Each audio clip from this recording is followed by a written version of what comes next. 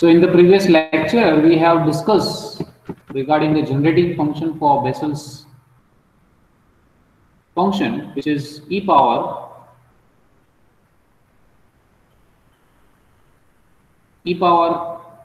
x by 2 t into 1 minus 1 upon t is equal to summation n running from minus infinity to plus infinity. That is a Bessel's function you can represent as a power series into this form. Also, we have discussed the addition formula for Bessel's function, which is Jn x plus y equal to k running from minus infinity to plus infinity, Jn minus kx into jky. That is, you can separate this x plus y for any x plus x and y in real number. You can express that is as this thing. Also, we have discussed certain examples related to Bessel's formula or Bessel's function, and the very important concept, that is the Bessel's integral formula. The Bessel's integral formula we have discussed is Jn of x is equal to 1 upon pi 0 to pi cos n theta minus x into sine n theta d theta. So this is the things which we have discussed in the previous lecture. Mainly we have proved these three important formula for Bessel's equation or Bessel's function.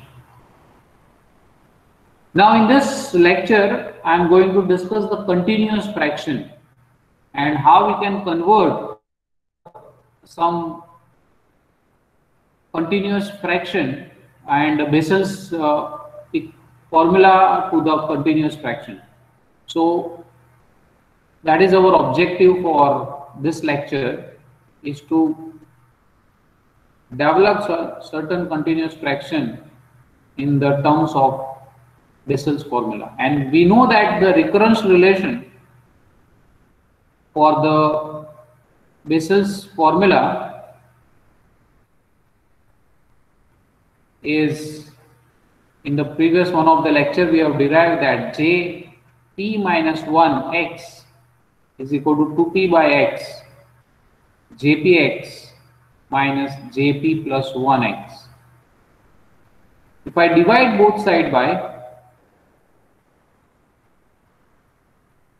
jpx, then jp minus 1x upon jpx is equal to 2p by x minus jp plus 1x upon jpx. And this we can rewrite as, that is equal to 2p by x minus 1 upon jpx upon jp minus 1x. So this quantity I have, jp plus 1x. So this quantity I have divided by this. So denominator is denominator. So that is, I am just rewriting this equation into this form. So this is equal to jp minus 1x upon jpx. And replacing this p by p plus 1, we get jpx upon jp plus 1x is equal to, so I am just replacing this p by p plus 1 here. So it is jp minus 1 will become p, this is p plus 1, this is 2 into p plus 1 upon x minus 1 upon jp plus 1x upon jp plus 2x. So this p plus 1 will become 2p plus 2. And if you can replace this value of this jp plus jp upon, so if I replace this value, that is, here we have this value, if I put it here in this place, that is jp upon jp plus 1. So this quantity jp minus 1x upon jp will be, you can write down as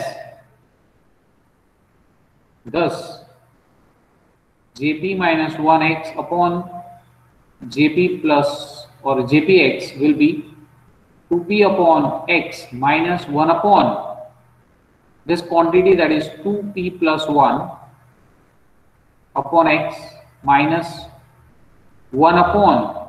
So this I can write down 1 upon jp plus 1 x upon jp plus 2x. And if you can write down, this is again into this formula, if you replace p by p plus 2, then you will have, this is the things you will have, jp plus 1 because jp minus 1. So, and if you can do this continuously, we will have it is into continuous fraction.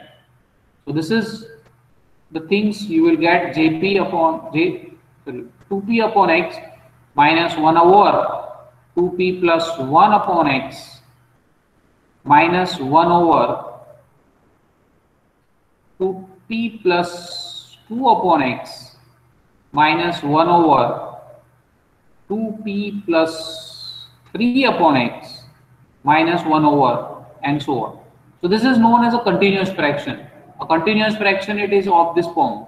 Suppose something is x plus 1 upon 1 plus x is there, then instead of 1 plus x you can again write down 1 plus x. So this is in place of, this is known as a continuous fraction. Such type of things, it is known as a continuous fraction. So this is jp minus 1 upon x upon jp. It is in the terms of continuous fraction you will have. I will call this as equation 1 into this case. And then question, let us solve some of the questions regarding the same thing. So the first question I may write to this, that is, write 10x as continued fraction using Bessel's function.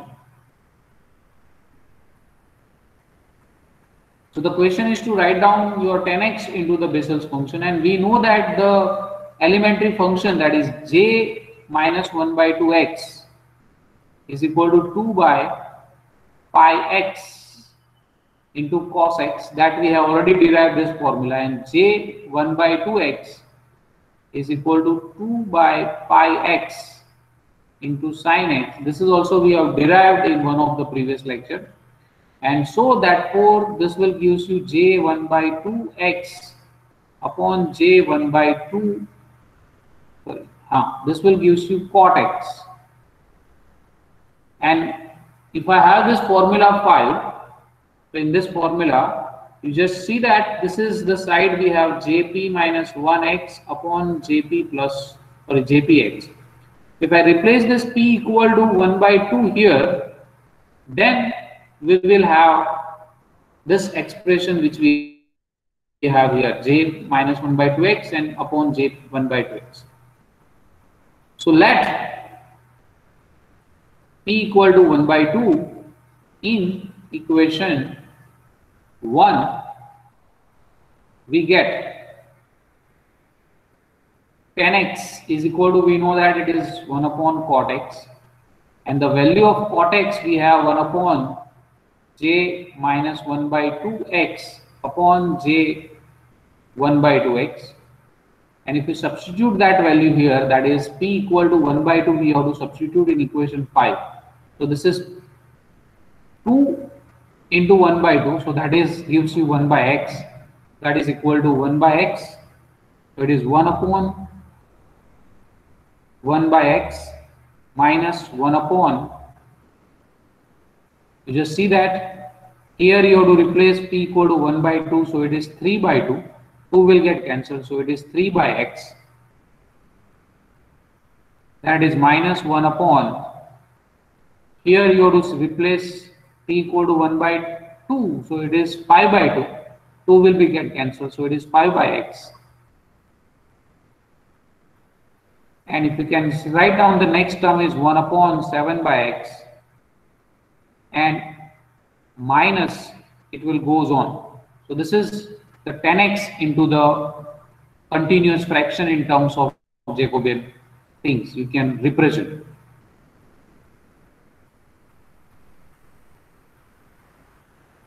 Now the next concept is regarding some examples related to this Bessel's function.